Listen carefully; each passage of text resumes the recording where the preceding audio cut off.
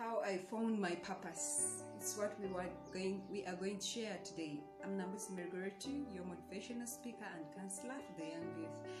How are you? How is everything? How have you been going about with life? The reason as to why I want us to share about the way I found my purpose is because I know that in this world everybody was created with a purpose. Even you yourself, you are created with a purpose.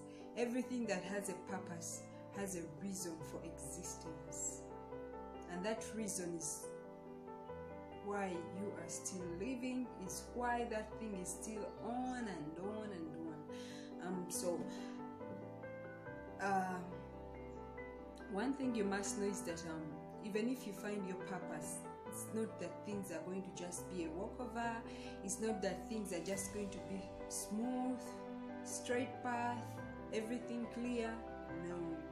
Even if you find your purpose, things might be challenging, but just because it is your purpose, because it is the reason why God created you, your divine calling, it always keeps calling you back into doing it, into giving more value to people, attaching value unto the world through that purpose. So I didn't know that my purpose was counseling, motivating people, talking to others in such a way, in helping them to solve their emotional challenges.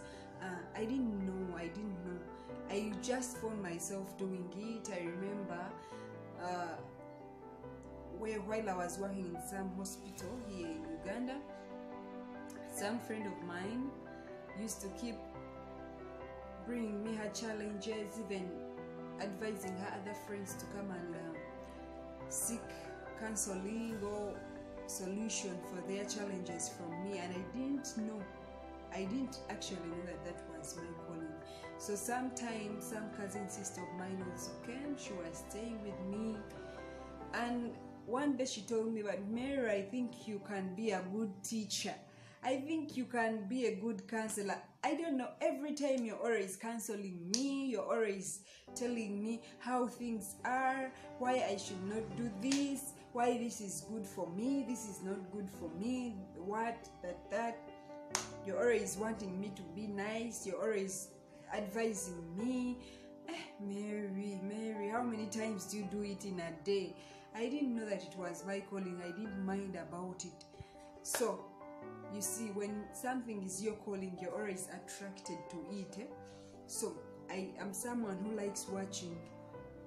Actually, even before I had started creating my content, before I even opened up a YouTube account, channel or Facebook account, I just loved following people who were adding value to me, like those motivational speakers. So one day I was listening to Dr. Jacob, and I like him so much. I call him my mentor from a distance. So he's the one who was telling us how you can know that this is your purpose. He said your friends will tell you, you'll find other people consulting you in that area. You'll find yourself repeating that thing over and over again, and you don't know why you keep doing that. And when I listened to that video, I started to notice, why did my cousin tell me this? Why is my friend always referring other people to me to help them in that area, even her coming to me? So I started to do self-realization through reading books, using internet, continuing to listen to those speakers on YouTube. And I want to tell you, that is how I found my purpose, because I found myself, I was doing that thing and I didn't know. Because I remember even my mom, in case she had challenges with my young ones, she would always say, like, Mary, do I talk to them? Because Mary is the one who is good at talking to those children, and they listen to her. I didn't know. So that is how I realized my purpose, through when I listened to that video for Dr. Jacob. I found myself realizing that, that is why people are consulting me all the time. That is why I find myself doing this over and over again, even subconsciously. Okay, now I realized that was my purpose. And I want all of you to realize your purposes. What do people tell you that you're good at? What is that thing you really find yourself doing over and over again and you don't get tired? What is that thing that you feel when you do it, you feel joyful, you feel fulfilled, you feel you have solved someone's problem or you have helped someone to be happy?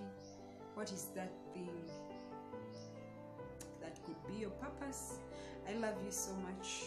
I remain Nagus Marjorly, your motivational speaker and counselor for the young youth. Love you so much.